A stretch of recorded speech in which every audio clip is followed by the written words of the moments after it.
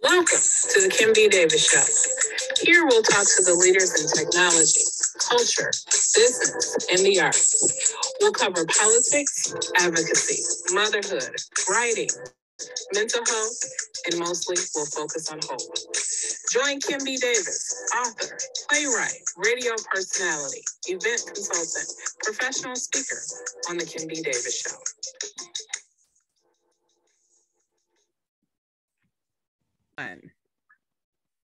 Good evening and welcome to the Kim B. Davis Show. I'm your host, Kim B. Davis, and this evening we have another one of our favorite guests. We have Dr. Angela Celeste May. We know her as our clinically, our organizational, and our forensically trained psychologist. She is also president of the Michigan Psychological Association Foundation Board, along with her own I messed it up. Just That's like all right. Her own firm and Celeste Music Productions. Did I get that right? Yes, you did. Perfect. Thank you. Good evening, Dr. Angie. How are you?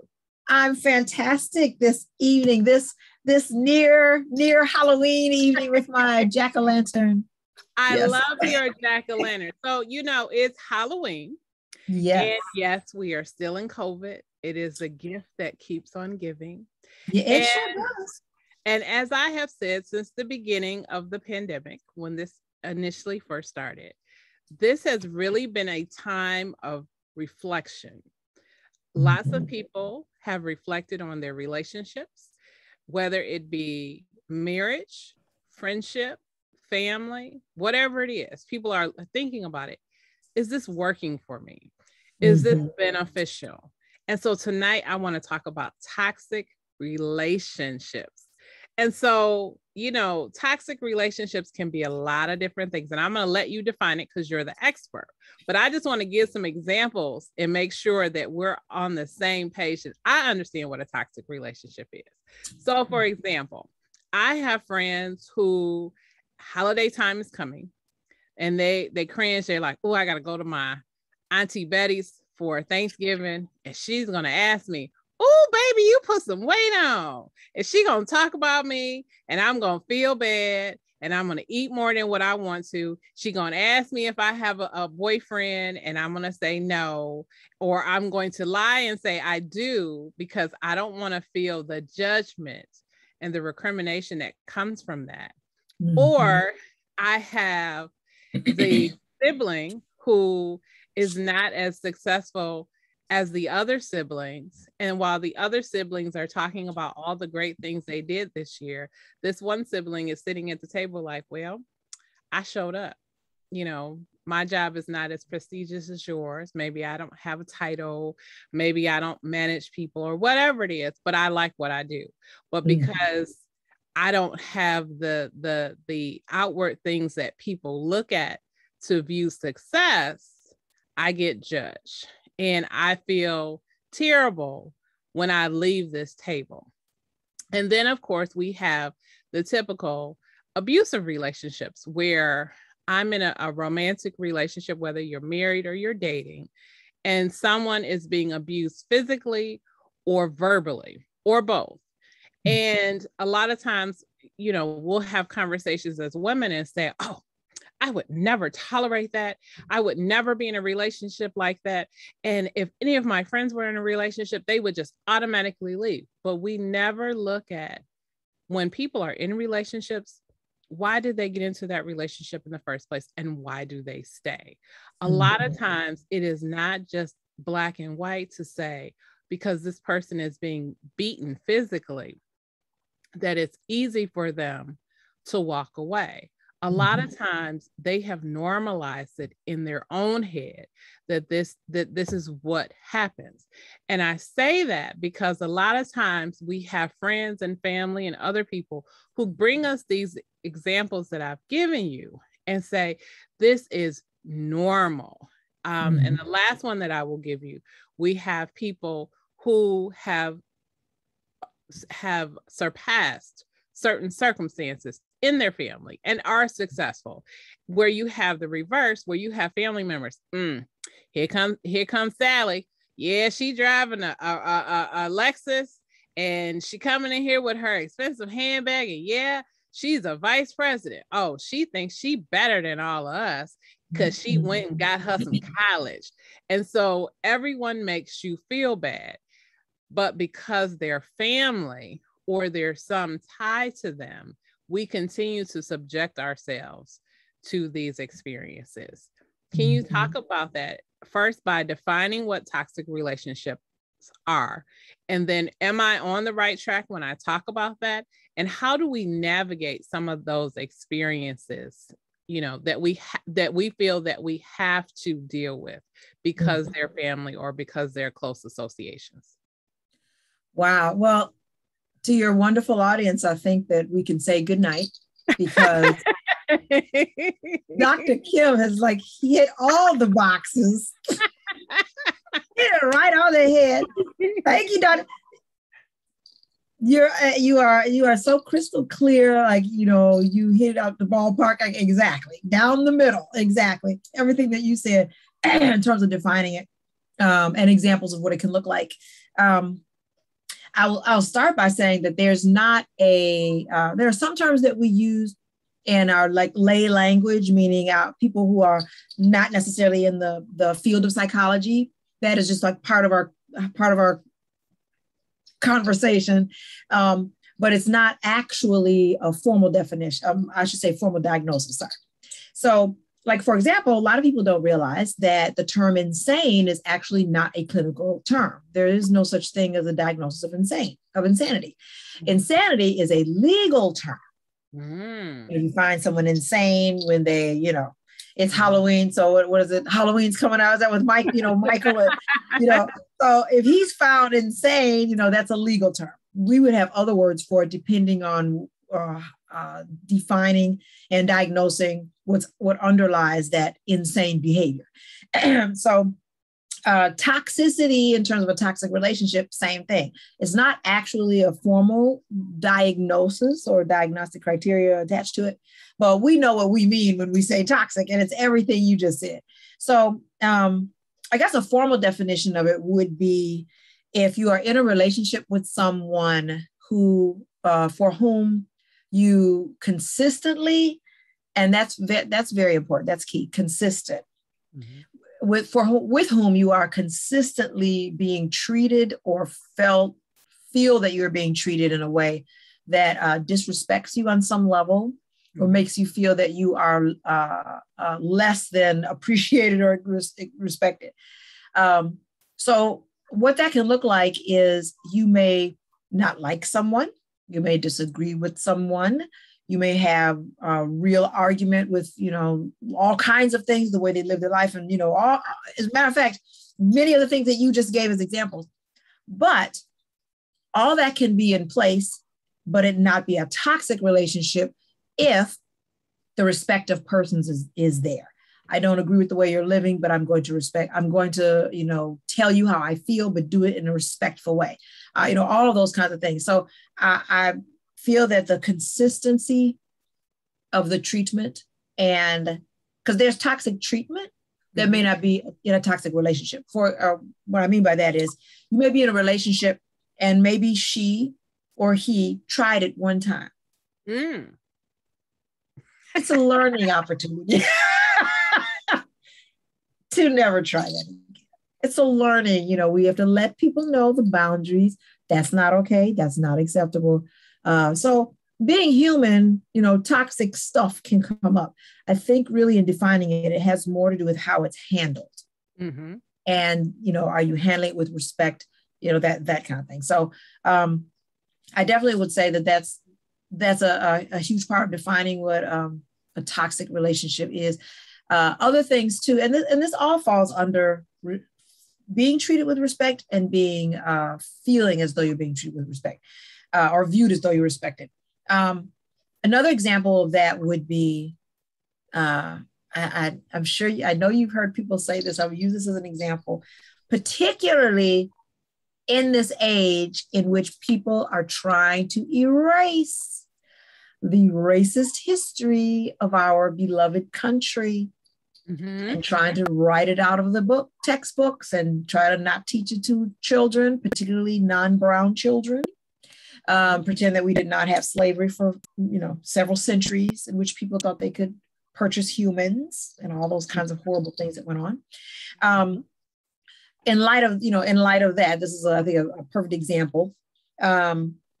You've heard people talk about people who were enslaved, who had consensual, quote unquote, consensual intimacy and relationships with people. Now, we are human, so we have feelings. It's very easy, depending on the circumstance, to really and truly develop love for someone and all that.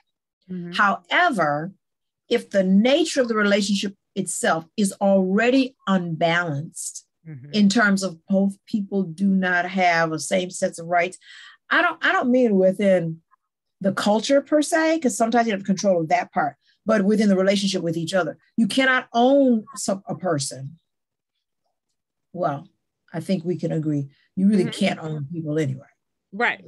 Laws are written, but if the law allows, you cannot own another person and then say that you have a mutually consensual relationship. The two are mutually exclusive. So that's an example in which the toxicity may not be overt, but there's still the lack of a level of respect that has to do with allowing a person certain kinds of freedom. Now, I mean, in hindsight, it's easy to sit here today and look back and say things like that. In every situation, there are unique situations that come up. But, just the kind of accepted idea that you can, within your relationship, one has more rights than the other within the relationship. Because if you cannot control the laws outside of that. That too is an example. Maybe no one is abusing each other, and maybe no one's doing anything like that. May have very loving ways one to another, but still not allowing within the interaction for both people to express, to be who they are, et cetera. That too can be, I think, definitely part of the definition of a toxic relationship. So it kind of focuses on all that. So we already covered that you are Dr. Kemp. So we got number 2. We know that you hit that right on the head. You're absolutely right. Those examples that you gave, and in each of them, at least one of the parties, sometimes it's like all parties involved, but at least one of the parties, and I think this is definitely part of the definition too, in your examples, felt that they weren't being heard, weren't being heard, weren't being respected, were being put down in some way. Certainly if there's physical abuse, of course, and emotional, were being dismissed, in all of your examples. So all of that comes under that heading of not being respected or fully respected in the relationship. So all that's part of toxicity. And then the third part of your question, what can we do to mitigate that in relationships in which you feel you have to be there? I think one of that's such a good question. That definitely comes up, especially at holiday time, like you said. I know that there are those who have taken the route, especially if they really feel it's just so toxic that they really, really have to remove themselves. And that is, that needs to be an option for some people, in whatever way that looks like, because sometimes you are really putting yourself in harm's way, emotionally, if not physically, emotionally, all of those ways in which you can be triggered really badly. And it's not, when I say not to the good, what I mean is it's not the kind of thing where you're in a safe space and things may come out and you can get them addressed or resolved or move things forward. And just put in situations where you're just triggered and exposed and all of that. And you leave more traumatized than you walked in and all that. So on the extreme, maybe, on one end of the spectrum, sometimes you really do. And it's not easy, especially when these are your loved ones, to really consider maybe stepping away from that. And so for that example, or for that circumstance, that might mean that, especially in this day and age of Zooming and virtual, that might mean that you check in on the screen virtually to say hi to everyone, and you don't stay. Let's give them your love, let them see each other. They may say some things or whatever. It's okay, I sure did put on a little weight. You can tell. Okay. All right. Hope you all are good. Love you. Still praying for you, whatever the case, and get off. So if you don't have access to technology, and before we had Zooming, what that used to look like was, okay, I'll just stop by just to drop off the pound cake, and I'll have a backup. And people get very creative. So, you have your friend drop you and sit outside in the car. I can't stay. We can get very creative with it. If you want to have some contact, and that can help assuage some of your guilt a little bit, so you don't feel guilty that you're abandoning, as well as, relationships can be so intertwined and messy. We're still human. It's amazing the resilience of the spirit and the strength of loving bonds, because we know that you can have, just like you said, for an abusive relationship, let's say it was the people who raised you, it was your own parent, mom or dad, or both, whomever who raised you, for kids to still be able to have that love in their heart. Sometimes, one option is to dip in and dip out. And literally, people do this, and I've advised people to do this sometimes, and people have told me how they've, come up with ways where they literally it's like 8 minutes, 10 minutes. Stop by, hug everyone, that kind of thing. And it can be good for them if they feel like they need to see them. So that may be like option 2 on the extreme range. Option 1, the highest level of toxicity and utter abuse and all that. So there are people who really do cut off. They just completely cut off and create, as people say, create their families from people who are supportive. They, create their own network of supports around them. So yeah, certainly there are people who haven't seen their families in years and years and years. I personally and professionally, I think that I don't sometimes, I think that can be a shame. It depends. The reason I say that is because I think there are ways to maintain distance for your health and well-being and survival, but at the same time, do it in a way where there can be some opportunity for reconciliation if such an opportunity may arise, because people do change, people do grow, people do realize some things.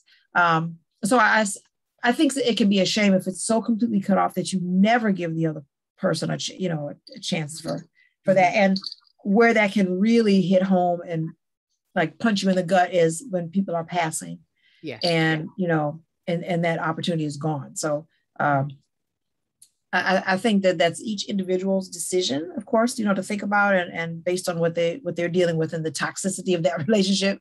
But sometimes, you just have to really step away completely and have little to no contact or whatever the case. And then, coming, from that kind of extreme to like navigating the rest of that range where you are not cutting them out completely. I think in all cases, actually, I'll say this, in all cases, I really believe that and know that trying to understand the other person's perspective as much as possible can really help with that. So one way to remember it, I guess, to think about it is like the ABCs. I've come up with ABCs. ABCs. Okay, here's the ABCs of toxic relationship. Okay, so ABC. So A, as far as trying to understand the other person, and let me back up to say that it's important to try to understand the other person because in the word relationship indicates that it's more than one person. Unless we're talking about one's relationship to oneself. So since we're talking about one's relationship, because that's important too. Well, since we're talking about, 2 or more people, whatever the other person is doing, good, bad, and different, or whatever the case, because there are 2 people involved in that back and forth in that communication, whatever they do, we may not have that control over what they say and do, but we do have control over our responses to it. Absolutely. So, so that, which is important. It's important to remind ourselves of that.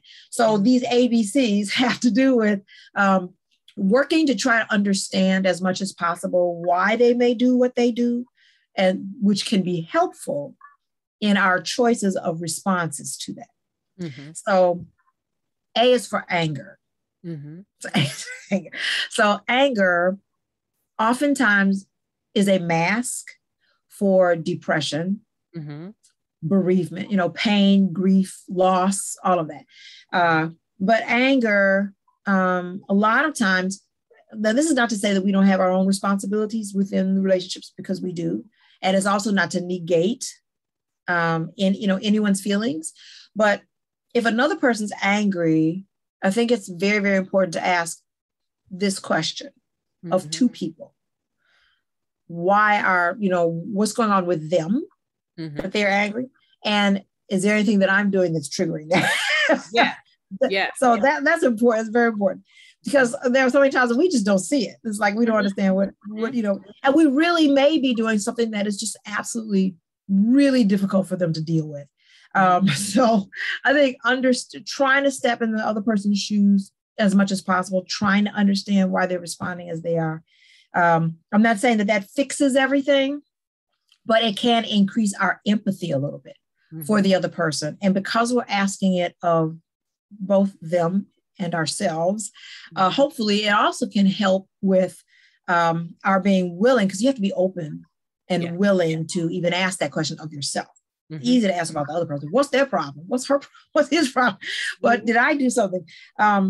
That's important, because the healthiest of relationships, as we know, needs consistent watering and feeding and, help along the way. It takes work. So it's important to ask, because that does help not only increase our empathy, but also it may help make some changes in how we interact with the person, mm-hmm. and gain a better understanding. So A is for anger. If they're very angry, if we are, that's often a key part of toxic relationships. And anger doesn't come out of nowhere. It's based on something. So I would say it's very important in any relationship. I would put it this way. I would say to anyone, think of all the best relationship advice and apply it to toxic relationships. So, and it'll be interesting, like what comes out of that, but it can really help get clarity on what's going on. And then with more clarity, hopefully a bit more empathy, you still can make some decisions about what you need to do to mitigate that toxicity. So what I was thinking of just now, and I was thinking about, some of the best relationship advice, if you, things like listening mm-hmm. to each other. If the other person's toxic or the family members are toxic, they may not be very good at listening. But and it does take a bit of work, because we have feelings after all. Mm-hmm. So it's good to try to do some of this before you go to Thanksgiving dinner, like before you see them, to do some of this work. Just think about it, jot some things down. When people ask, like as an example, not everyone, but when that family member asks that question of, it looks like you're putting on weight. Okay, so that can mean a few things. and often what happens is it's exactly like you described it. It's usually for different families, it's like that same script. Like you pretty much know which things they're going to hit, which is what you said, like relationship or whatever their thing is, that's one of the reasons that people roll their eyes when it's time to, see each other, go to the family dinner or whatever. Because, I already know they're going to, because it's, So mm-hmm. if they keep harping on it, there's a reason for that. Let's not just stop at, here we go again. Mm-hmm. They're going to say, let's start to look at why a little bit. Mm-hmm. So sometimes it's just to be mean and to rattle you. Mm-hmm. Now, as a psychologist, I tell people to do what they are. So I was like already a psychologist before, because interested in the behavior and dig up under that. So if somebody wants to rattle you, see, my next question was why? Why is that so important? Is it are you jealous? Are you threatened by me? Are you trying to get back at me for something that happened years ago? Like we talked about in the previous show with yours. Red truck. You took my red truck in 1977, Dr. Angie, and I'm still mad. Exactly. And I never gave it back. I never. It's in the living room now. Exactly. Favorite red truck. You won't give it back. I'm hurt. I won't. I'm planting geraniums in it. Exactly. Been desecrated. Okay, exactly. So, every family is different, every relationship is different. Some things you can do, some things you may not be able to do. But I definitely would say, before Thanksgiving or well before, depends on when you want to open that can of worms. And you may not do it all at once, but try to get at the red truck. Like what's really under that. And try to, if you can work on it with the person in some kind of way, that would be great. Mm-hmm.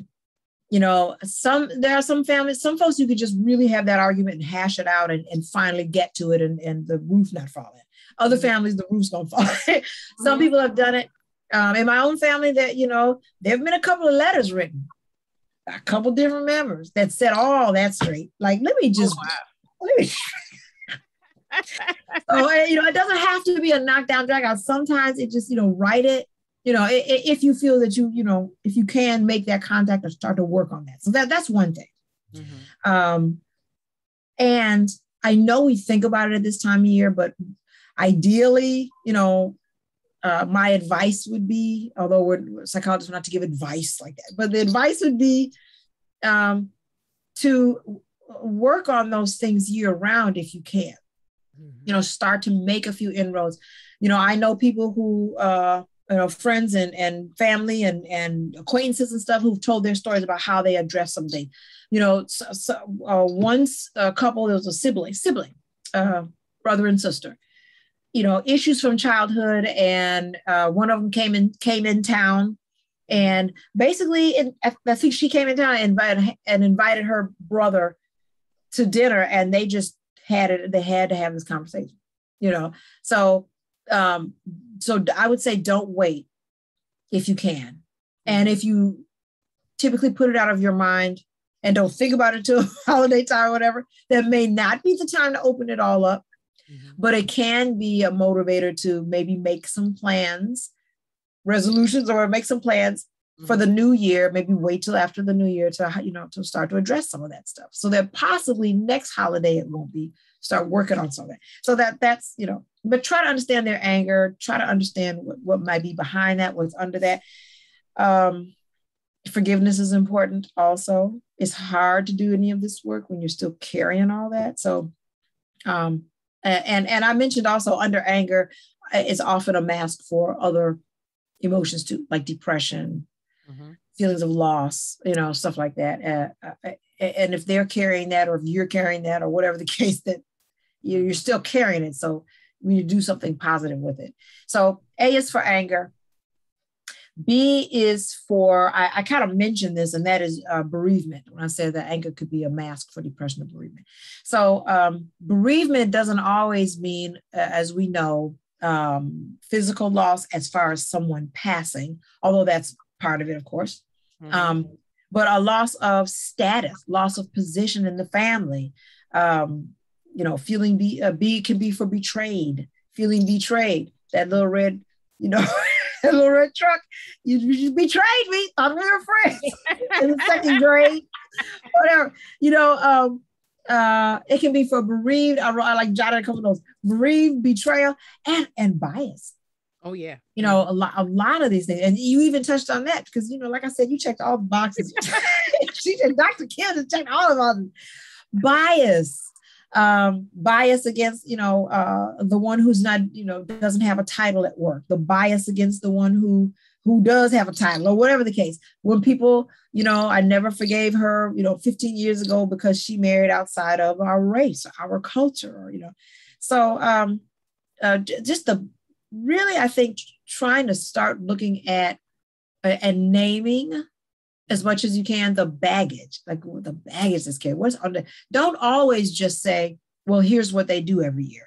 Mm-hmm. Let's get to why. And having said that, a lot of times people will say, well, I already know why. She's just mad because of that time when blah, blah, blah. You might be right. number one, or you might be assuming, did you ever have that conversation with him or whatever the case? If you are right, it still sits there. So again, going back to this idea that you may not be able to control all that they do. How do you handle that if it is still sitting there? One way would be if you do know, or you think you know, and maybe they've yelled it at the top of their lungs, I'll never forgive you that time. And so you think there is apologizing. It's an option. It's an option. Now, a lot of people will say, I have nothing to apologize for. So apology can look a couple of different ways.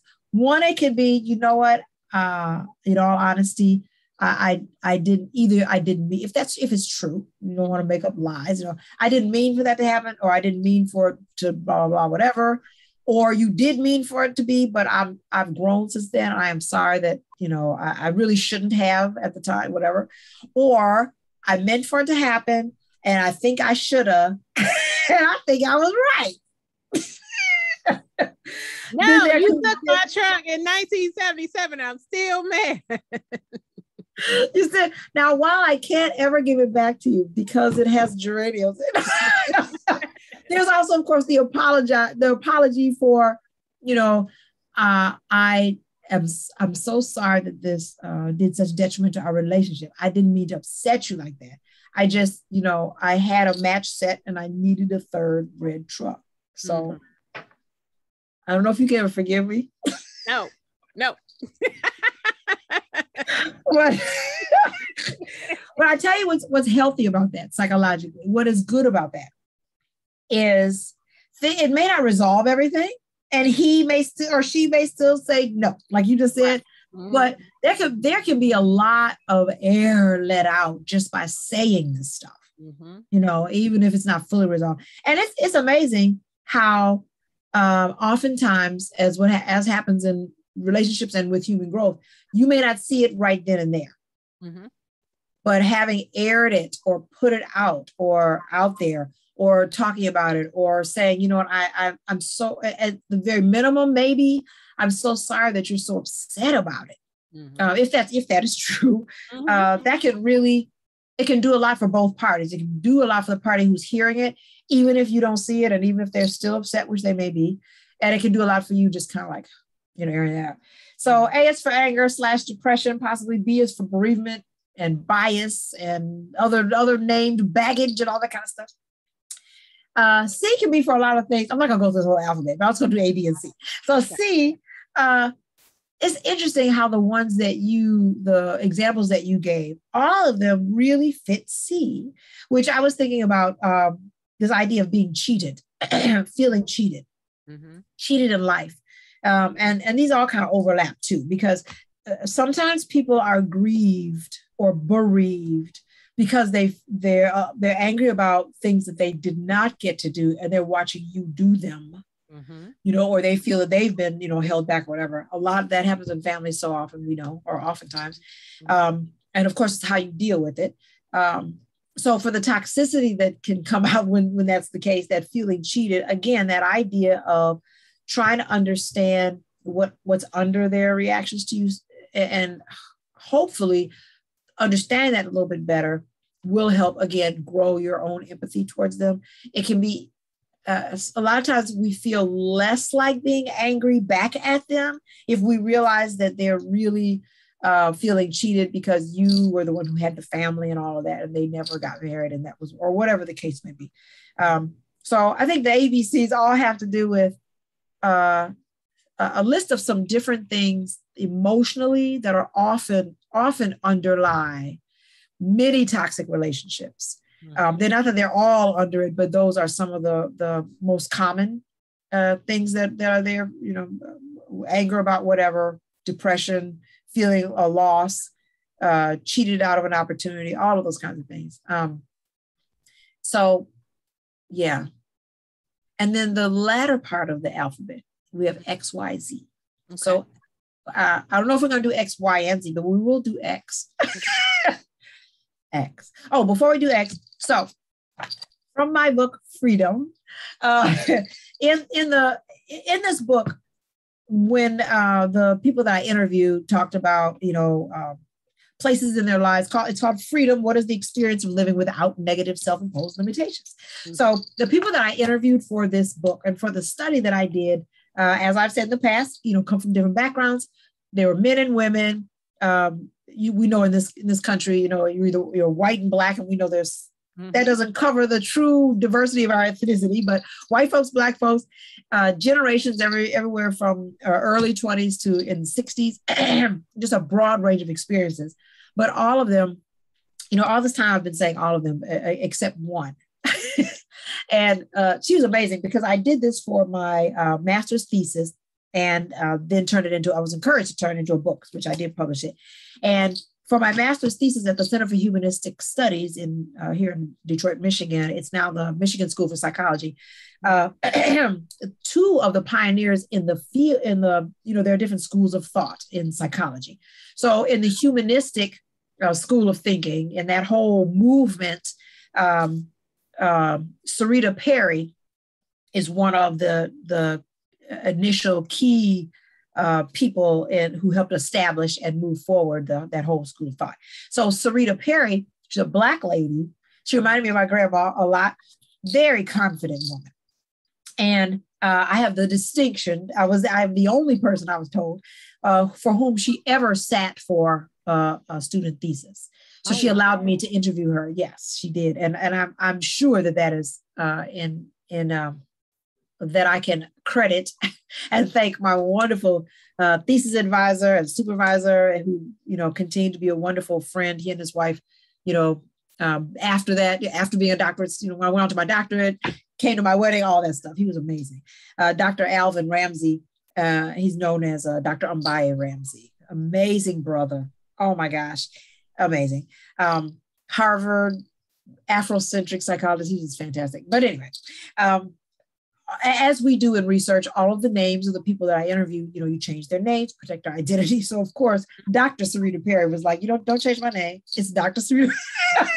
I will now tell you what my experiences are. And she didn't do it like this because, she was older, very stately, kind of stately and kind of matter of fact, like, this is what we do. So she was the only person who basically, she was wonderful to interview, but she basically had, she does remind me of my grandmother. There was no period in her life in which she wasn't free.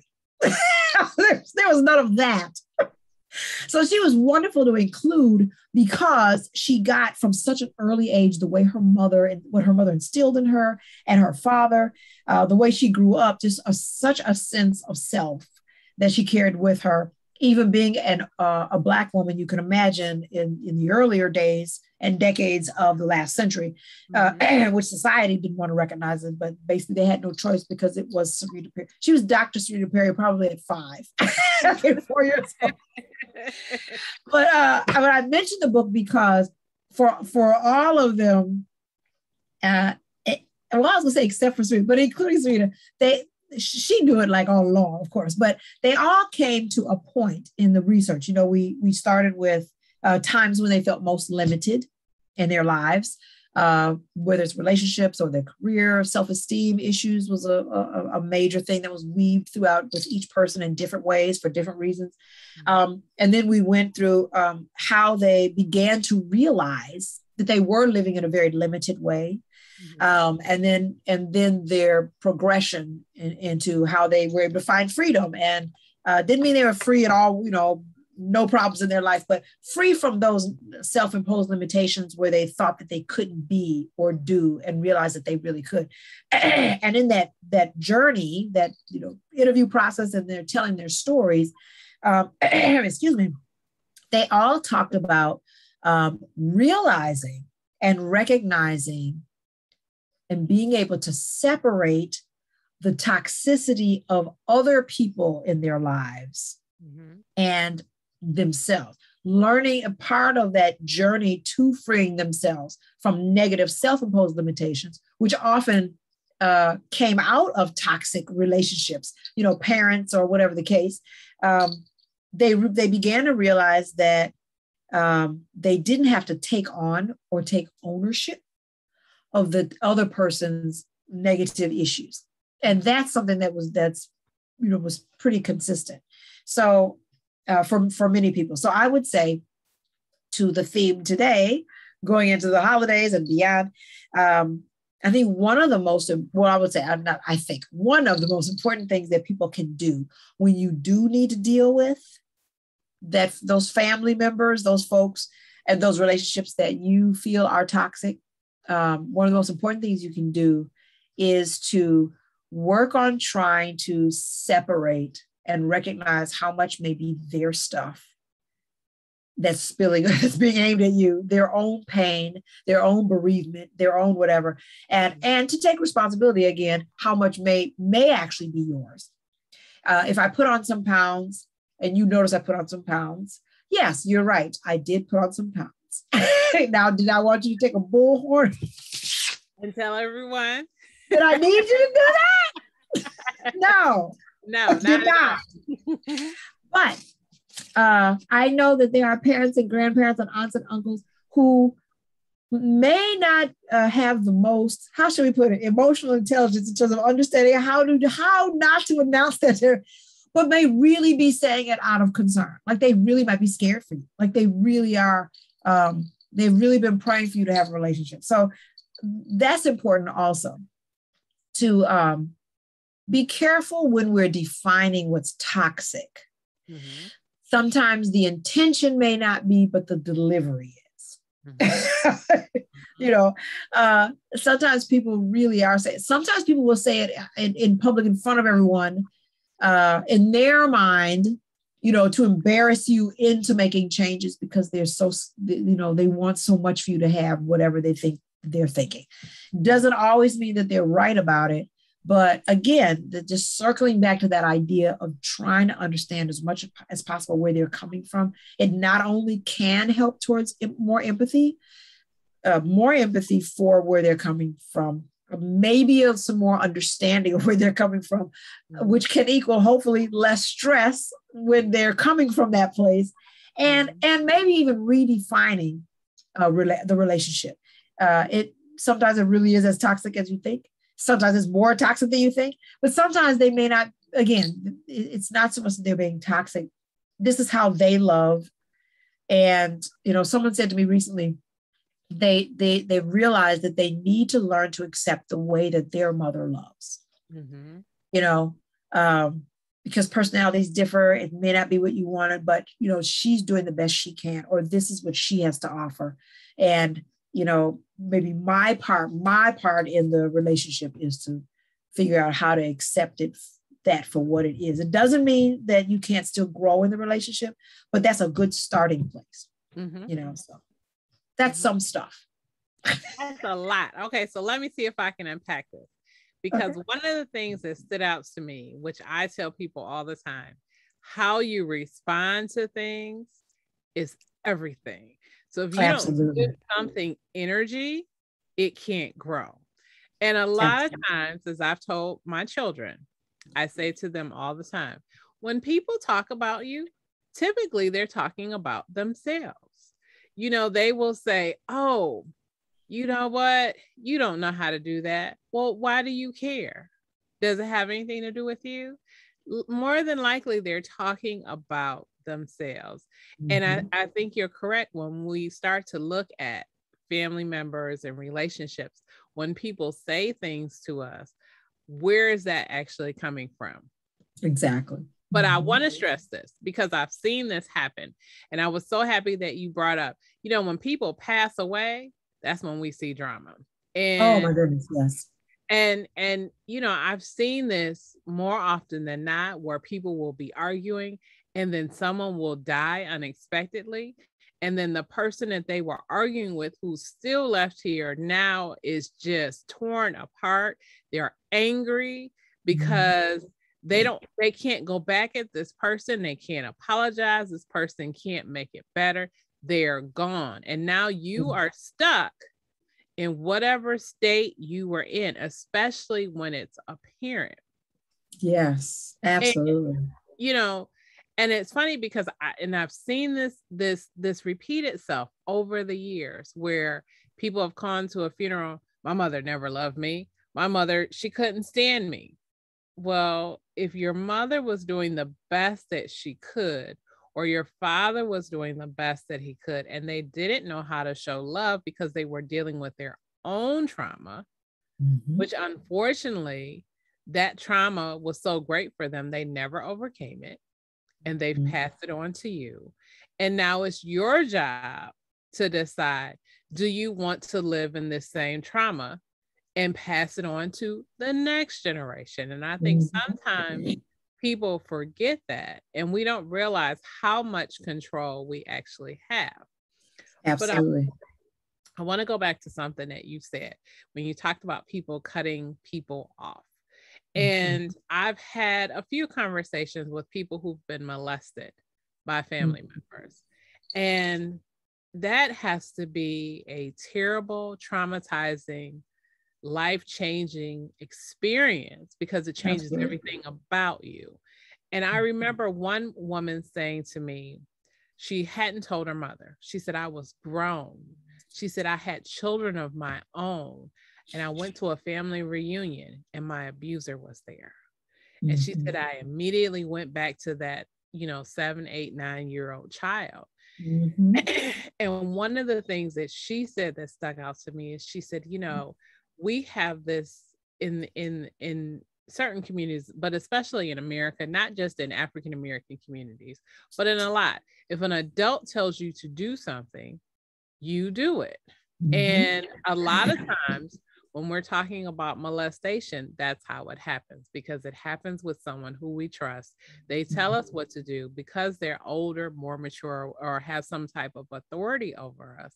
We believe, oh, this is what we're supposed to do. And then somehow this behavior gets normalized until you realize, or is taken out of that situation where you realize that it's not normal, that this is actually abuse. And lastly, when you talked earlier about, especially during slavery, and historically we have these stories where people will say, Thomas Jefferson, and I forget, I just drew a blank on her name. His slave, who was his wife's half sister, that they had this consensual relationship. And I've sat at tables where we've had historians come in and talk about it, and people are angry because they will say to the historian who's telling the story, who oftentimes, does not look like me, and who will say, well, they had this love affair. And people will say, she was 13. She was a slave. How does she have a love affair with her slave master? And so I do think it is important to put those different scenarios into their proper context. Exactly. Because when we look at it, even if we look at modern day times, when we look at arranged marriages and we see immigrant families that come over, and I've done work in family programs, specifically foster care. And we would have families who would come to us, and the women would say, my children were taken away because the judge said, either you leave your husband who's beating you, or I'm taking your kids away. They're like, but I have no money. I have no job. This is not my home country. I am depending on this person to help me, but I'm staying in this toxic relationship, this abusive relationship, because this is what right now is best for our family. And I use that word with caution, because that's their perception, that's their viewpoint. I want to turn it over now to, and I always cringe whenever people say victim mentality, because you can believe that you're a victim, as you said earlier, people can feel bereaved or grieved that they are missing out on something in life, that this person has more than them, and they don't understand why this person has more than them and why they didn't have the opportunities that they had. However, you have some people that willingly participate in the foolishness. and I will call it foolishness, where you have these conversations. I know I'm going to grandma's house, but her macaroni and cheese is great, and I'm gonna have me some turkey and some sweet potato pie, and they can talk about me and call me fat all they want to, but guess what? My fat butt go sit at the table and I'm gonna eat up all the food. And you're like, okay, so you're calling yourself fat. You know, when you get there, they're going to talk about you, but then you're going to call me in 2 days and say, hey, Kim, it's Saturday. I need to tell you what happened at my granny's house and what my cousin said to me. Girl, can you believe she called me fat? Well, you just called yourself fat a couple of days ago. What? I'm a little bit confused.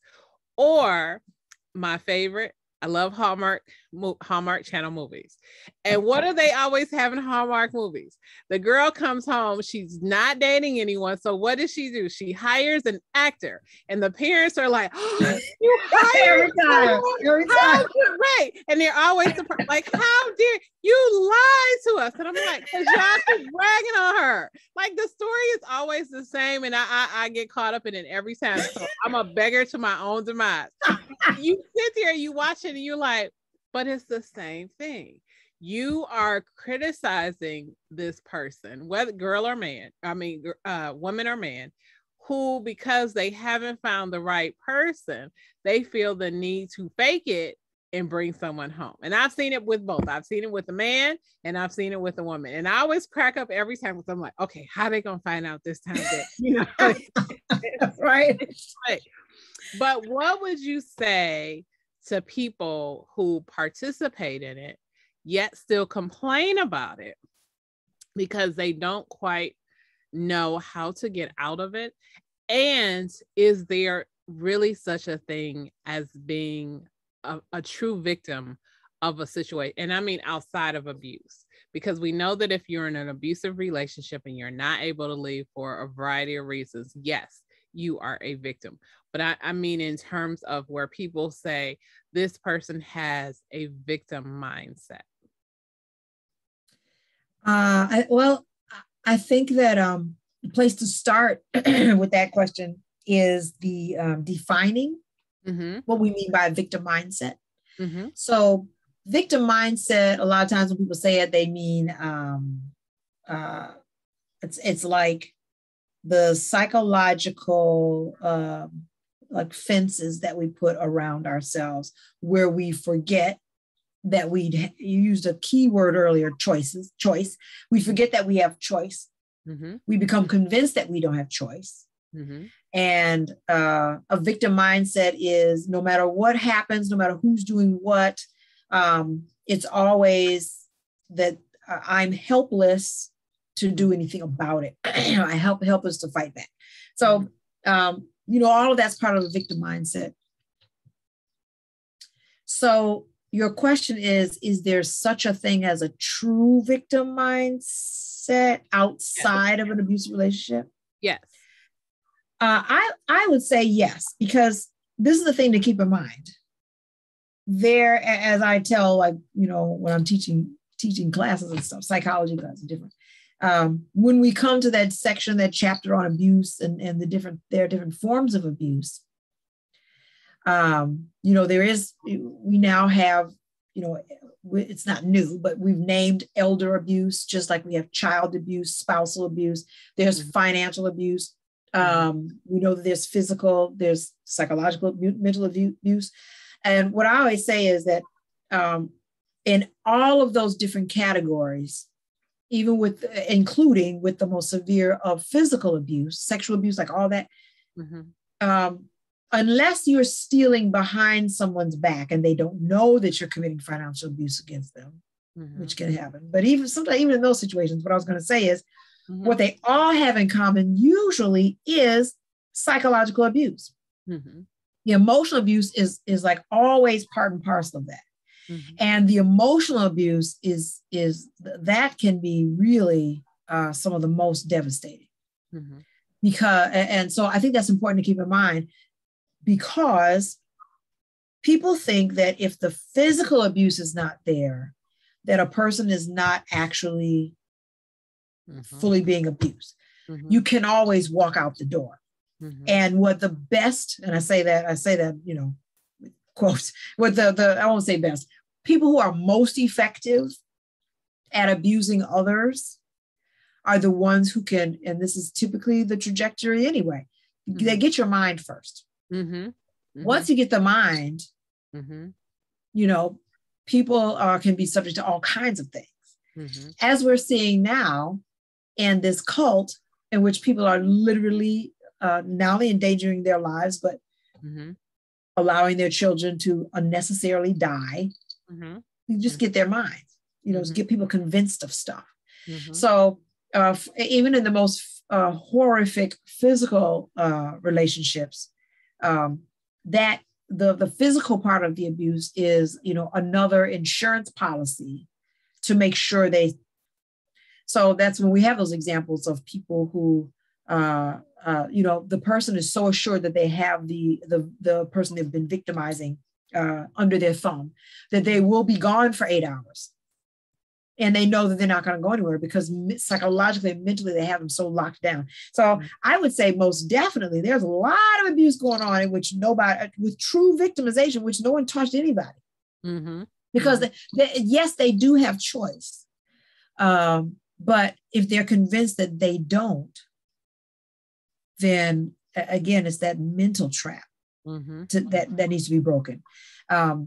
And a lot of times when that's broken, like let's take, just for a quick example, two women who are in a very similar situation, or two men who are in a very similar situation where they really are being, I hate to say really, where they're being physically abused and threatened, and the threats are real and all that's true.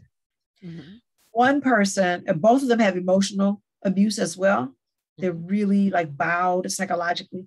One of them begins to recognize that they actually can create some choices for themselves, because as long as you think that you can't, you're not going to look.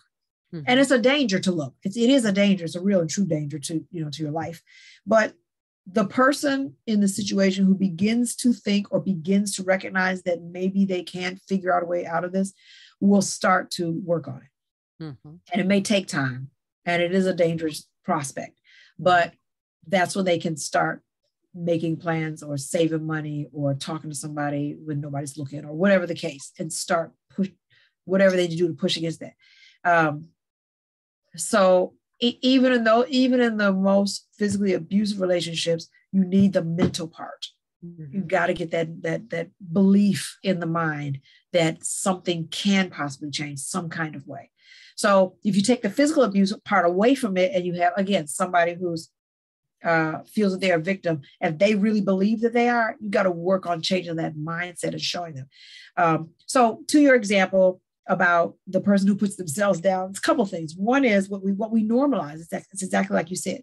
What's normalized in their relationships, and they may have this may have been modeled to them. They may have seen their folks do the same thing.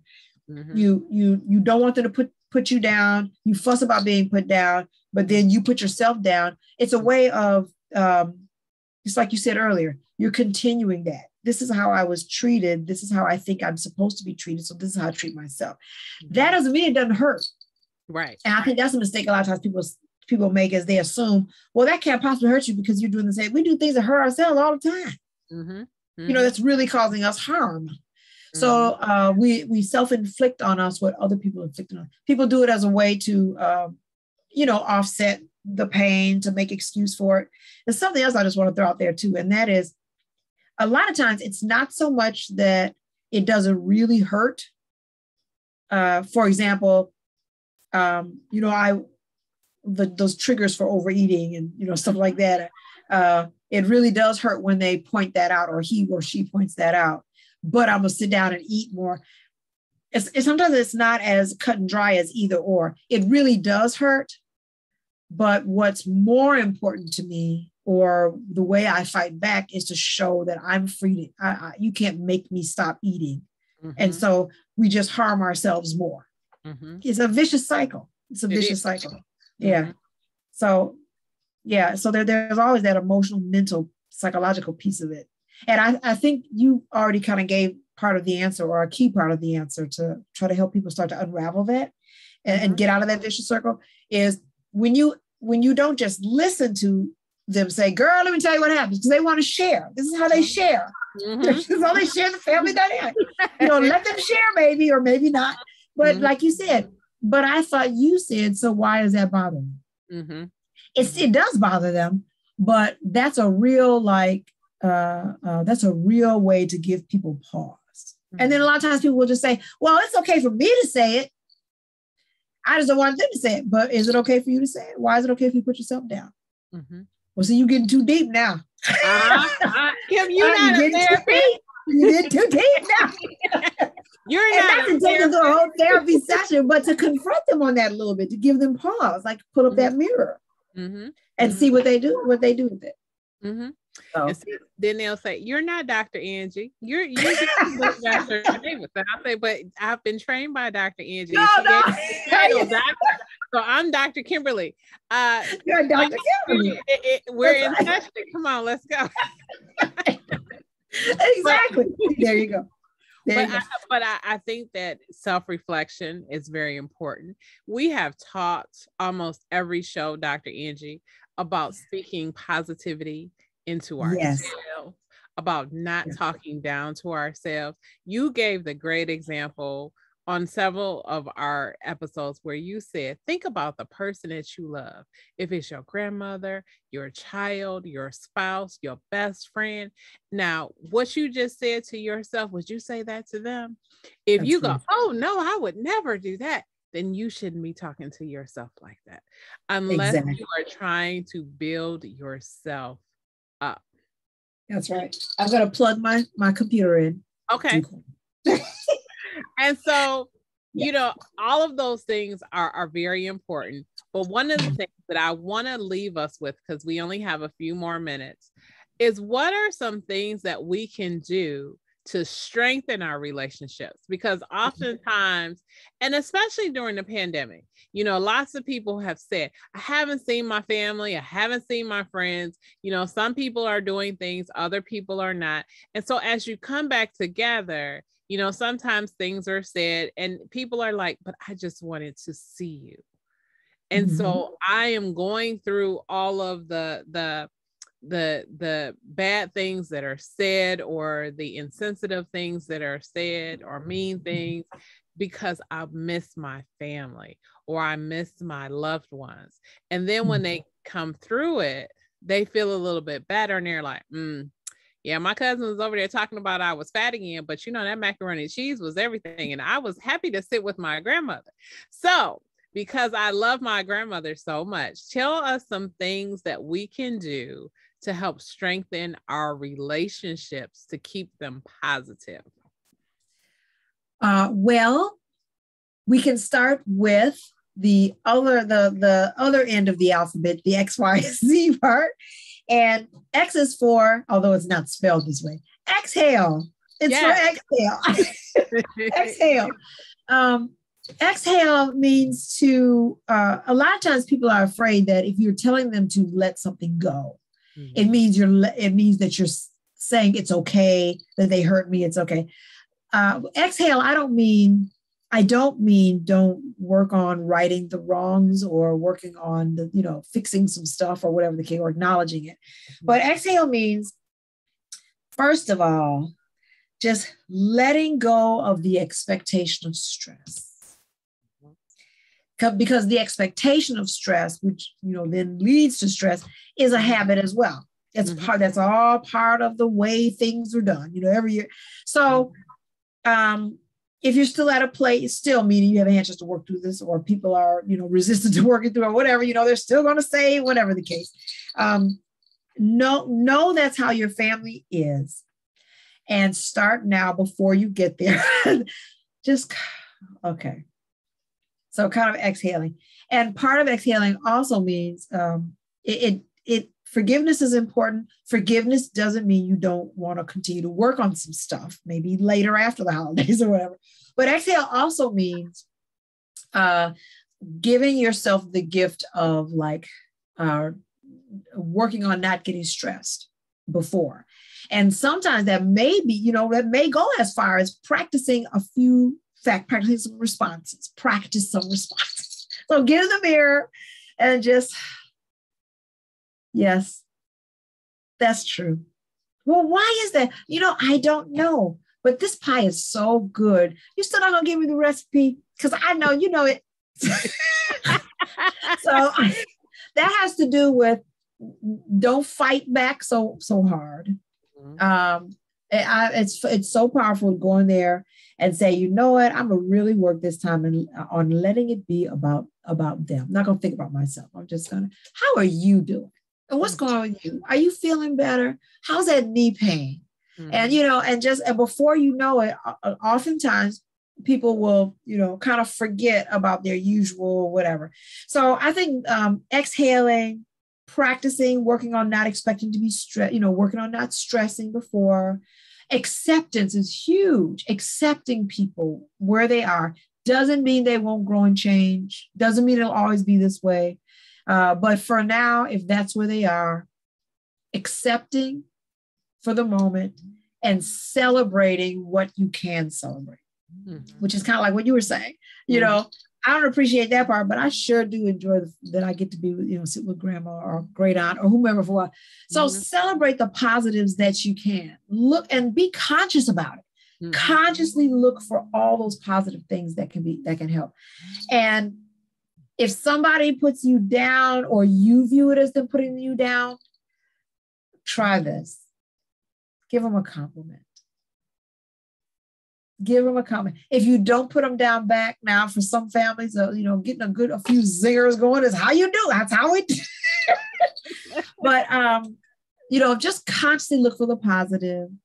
Practice exhaling and just going in there to say, commit yourself. I'm just going to go in there and just chill and enjoy our time. Because even if they're still mean, I'm going to work on forgiving them. I'm going to try to see why they do it and realize it's not always all about me. And like you said, they may not be here next year. Right. They may not be here next year. That's, my great aunt, every year my mom would be like, she may not be here. The one was strong. She was strong till 100, almost 102. But even at 102 and 112 does come around one day. So I think focus on your thankfulness. Enjoy what you can enjoy the people, step away a little bit to just, be thankful for what's there and try not to hold on so tight to the negative stuff, even though it's real. I'll work on that later, but for today, I'm just going to enjoy being together with them. So that's some stuff to try to, and like I said, you may not always see it then, but it can really help with some relationship stuff, like over time, because they'll see that you don't respond the way you usually respond. That's the other thing too, because people give the back and forth is because of what they're used to, and they come there with expectations too. Well, so-and-so gonna come in here again. She ain't got nobody, whatever. If you come in there and you may announce before anybody says it, hi everyone, I have nobody. See, I'm gonna come at you in ways you didn't see me coming, and just let you kind of work with that. Yeah, but you bring the positivity. Why do I have to do it? Because you said you're miserable, so this will help you feel better. So you bring the positive, count your blessings, be conscious and look for the positive things while you're there, and celebrate being there, even with the stupid stuff, because there's a day will come when you're not able to be together. Thank you, Dr. Angie. I knew we came to the right person. You are our expert. Thank you for summarizing toxic relationships, telling us how to strengthen our relationships, how to be self-reflective, how we should make our choices, and always stay positive. Now, tell us about your book. Tell us about your music. Tell us about your practice. Tell us, you've got a couple coaching groups. I was going to say movie, but movies are a few months old, but tell us about those as well. And then whatever else you have going on, you've got a lot. And then you have a doctoral coaching program going on. Yes, I do. So, that is true. Tell us where we can find you, all your contact information, including all your social media links. Okay, thank you. Well, thank you for, as always, you always give me the opportunity to share all that stuff. So I'm very blessed to do things that I love to do, all these different areas. So as far as where you can find me, I am president of A.M. May and Associates Incorporated. So that's A period, M as in Mary period, and then M-A-Y, just like the month, and Associates Incorporated. It's a company I have with my sister, Michelle May, and we do counseling, consulting, and coaching. You can find us at amaassociates.com. And on our website, you'll see our different offerings as far as coaching and counseling, et cetera, is concerned. My sister is back into doing counseling under our umbrella, so that's wonderful.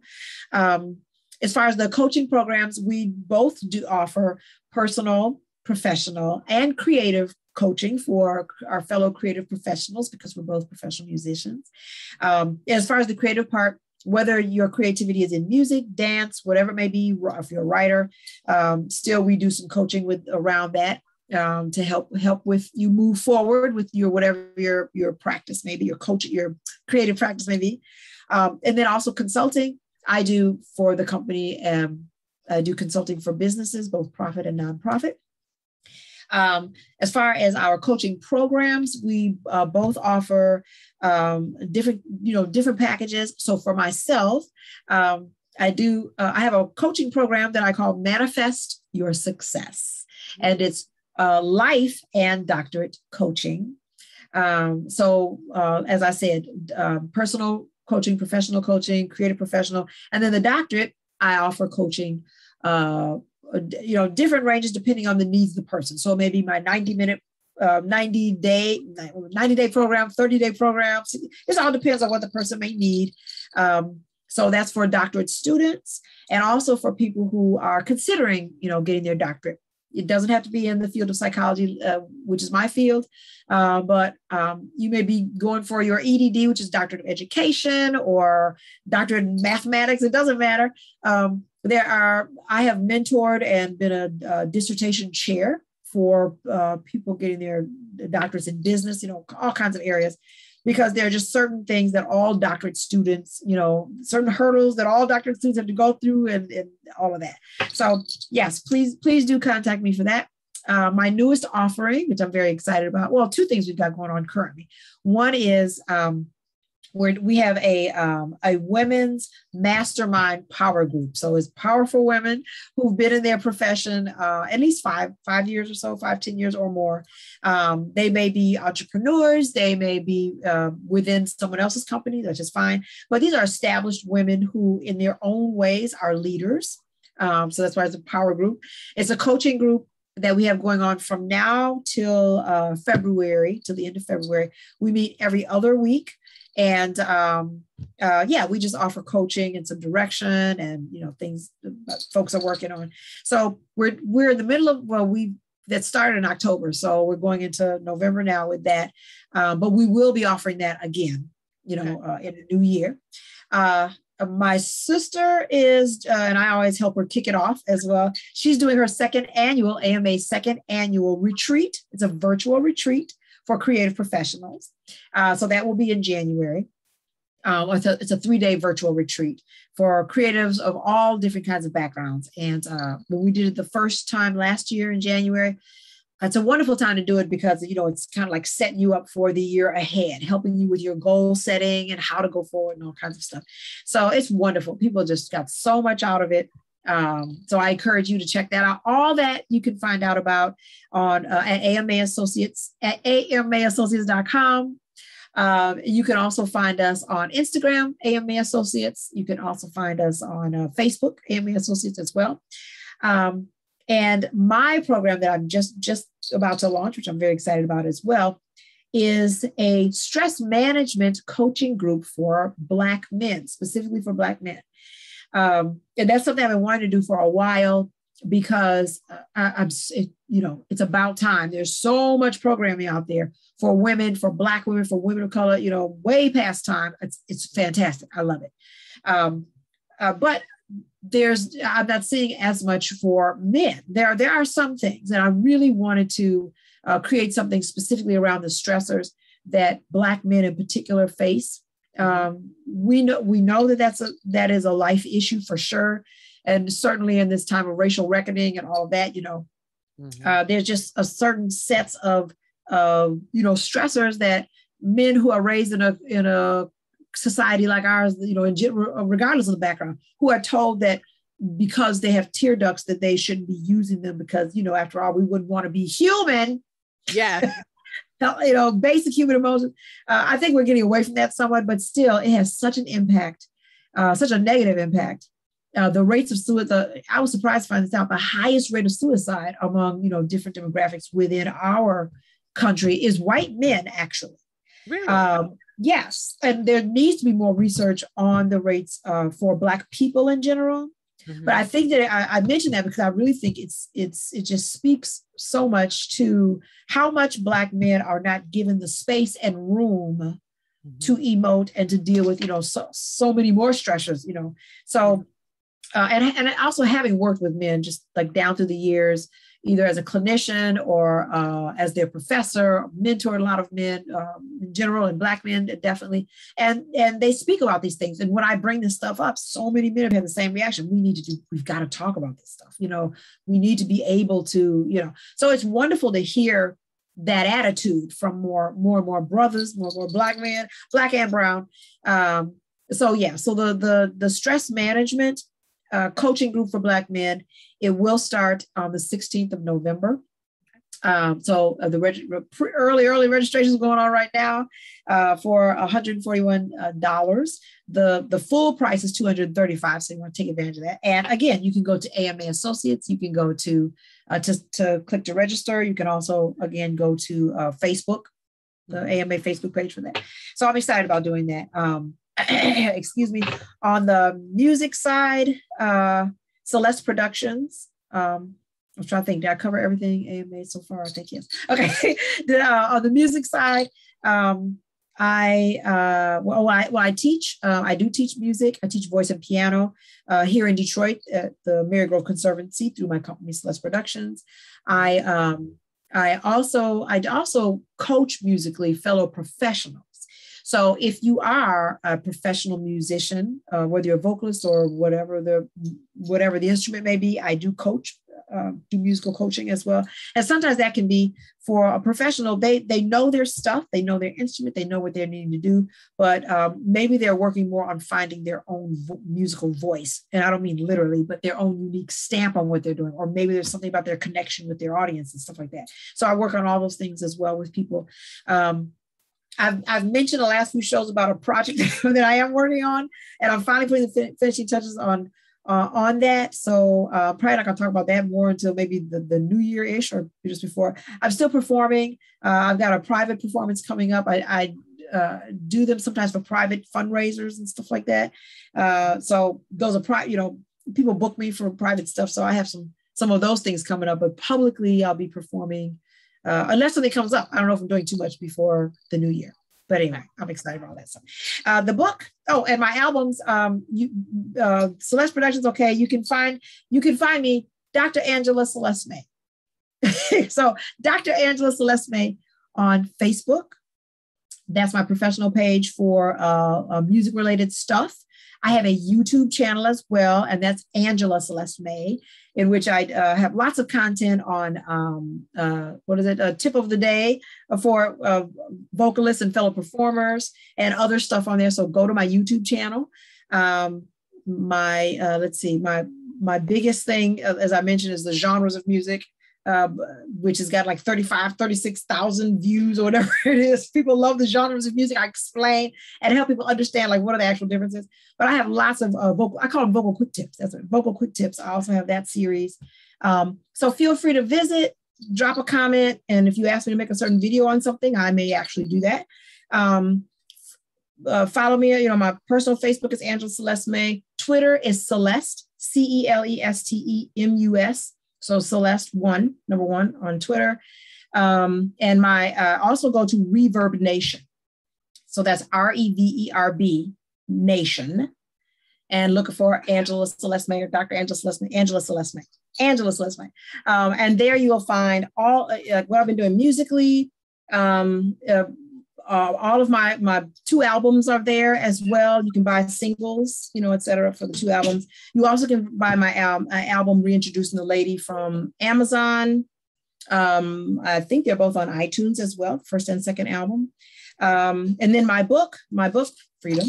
And that's available on Amazon also. You know how this works. You know how your book shows up in like all kinds of stores in Germany and England. It's like, oh, really? So it's out there. It's out there.